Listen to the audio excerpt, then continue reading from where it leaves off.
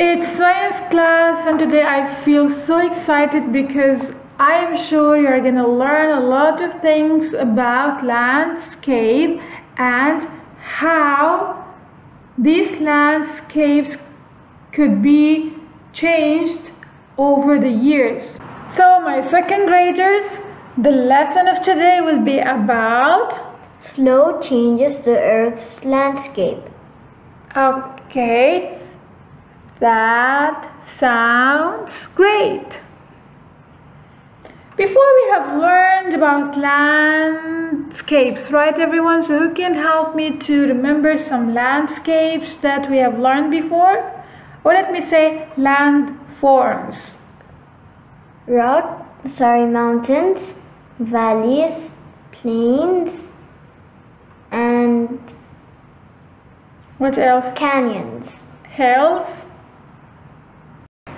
Wonderful. So I want everyone now to use your imagination. Close your eyes and imagine that you are in the middle of nature. What can you see? I can see mountains, plains, and trees and hills. Okay, do you think all the mountains have the same shape? No. All the rivers have the same shape? No. All the hills have the same shape? No. Why? Because those landscapes or landforms change over the years. And each one of them may change for one reason. For, let's say, one hill changes because of erosion or deposition or weathering. Okay, so and today we're going to learn about weathering, okay? And the slow changes of the earth. Okay. So before starting the lesson, let me review something with you, okay? So everyone, as you can see, yesterday we were talking about slow and fast, right? And let me show you these pictures, everyone. We're gonna talk about slow and quick changes. So what do you think about the changes over here? There's a baby and there's an old man. This baby grew over the years and he changed into an old man. So does this change take a long time or short time? Long time. So is it slow or quick? Slow. Excellent. So let's read what's written over here. This is an example of slow changes. It takes many years for a human to change from a baby to an old man. And what about the picture over here? What do you see? I can see a popsicle and I can see a melted popsicle. So, does this take a long time or short time to change? Short time. So, is it slow change or quick change? Quick change. Quick change. This is a slow change and this is a quick change. So, let's read what's written over here. This is an example of quick changes. It takes a few minutes to change this ice lolly from solid to liquid. So we are going to connect this to the earth surface.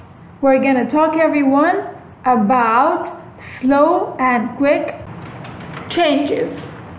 So let's look over here. Here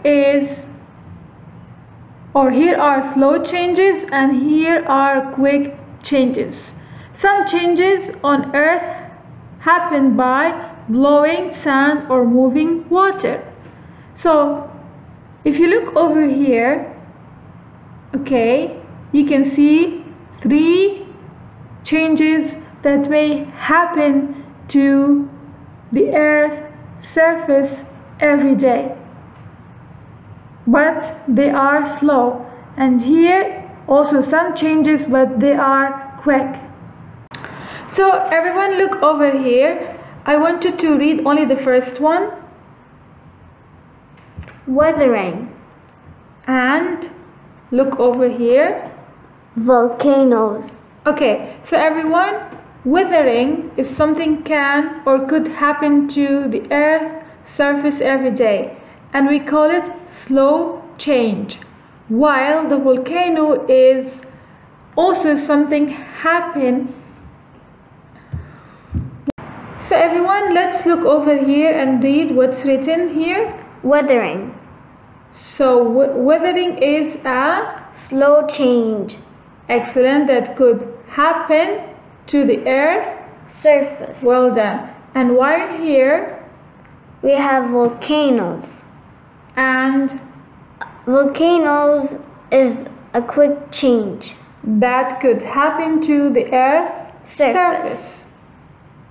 Weathering takes years and years and years to form a shape, but volcanoes takes a couple of minutes to erupt and change the earth's surface. For example, in the lesson of yesterday we were talking about the mountain. So if you look over here, you can see a hole or a tunnel, we can say. Yeah. And why do you think this happened in the middle of the mountain? As the waves kept hitting the rock over and over again, that part of the rock turned to be weaker and weaker till it started to break down into smaller pieces. The moving water carried those small pieces away, and that's how the tunnel formed and the rock got its shape. So everyone, as you can see, the water kept hitting the rocks or the mountain, and then the mountain get weaker and these rocks get broken, and the result is the tunnel over here. So everyone, today we're gonna learn about weathering, so you will be able to define weathering and also recognize the effect of weathering on rocks. And here we go. I want you to watch the video here. The video is about weathering of rocks. So watch the video and come back and let's talk more about weathering. So after watching the video, we can say water can break down rocks into smaller pieces. The breaking down of rocks into smaller pieces is called weathering. So the weathering is caused by water, and sometimes the water is very strong to destroy the rocks. Well done. So water and wind can break down rocks into small rocks. Small rocks can break down into sand or soil. Over time, weathering changes the shape and size of rocks. So everyone, I want you to highlight this information over here because it's important, and please get your science book, open page 12, okay, and highlight what's written over here. Let's read it together. The breaking down of rocks into smaller pieces is called weathering. And it's caused by water and wind. Excellent. So now, how did weathering change this rock? Look at the rock, everyone, over here. Look at the shape of the rock. So how did weathering change this rock? Strong wind broke off bits of the rock over time. So the strong wind broke the big rock, let's say. So the wind and water can break or may break the rocks into small pieces. And now let's move to page 13 and read what's written over here. Tiny grains of sand can cause big changes in a desert. Winds blow sand against tall rocks. The sand cuts the rocks like a knife. The shapes of rocks change slowly over time. So everyone, tiny grains of sand can cause big change in a desert. How? Because winds blow sand against tall rocks. The sand cuts the rocks like a knife, as you can see over here. So the shape of the rocks change slowly over time. So task number 1, write the definition of weathering as you have understood from the lesson, and then draw to show how weathering can change rocks. You can find the definition over here. So the breaking down of rocks into smaller pieces is called weathering, and it's caused by water and wind. So draw any picture of a mountain or a big rock, it's up to you. So task number 2, fill in the blanks with the words from the box. Weathering is the breaking down of rocks into smaller pieces. So we're gonna write rocks into smaller pieces. Okay. Weathering causes in the shapes of rocks. Weathering causes changes in the shapes of rocks. Well done.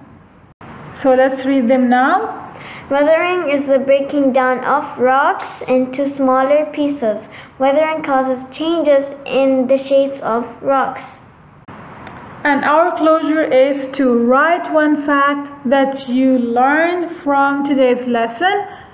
Have a great day. Bye everyone.